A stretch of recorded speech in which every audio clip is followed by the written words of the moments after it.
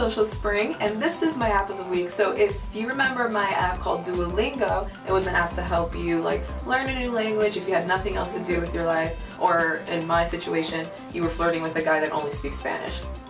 So I found a new one that it's from Bravo LOL, but it's called Phrasebook, and it's a little better because let's say you go to Italy, you go to Spain, you go to some other country, this is the app to use if you want to survive. It is the app of foreign, like, small talk. That's what I'm going to call it. So let's press common if I want to say yes.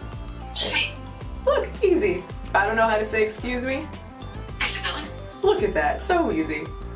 ¿Me entiendes? So then it could be kind of adorable if you can't speak the language and you just press the button to ask them questions. Totally kidding, but try it out. It is called Phrasebook from Bravo LOL. It's free for Apple and Android phones, so if Duolingo didn't work for you, give this one a shot, and that's my app of the week.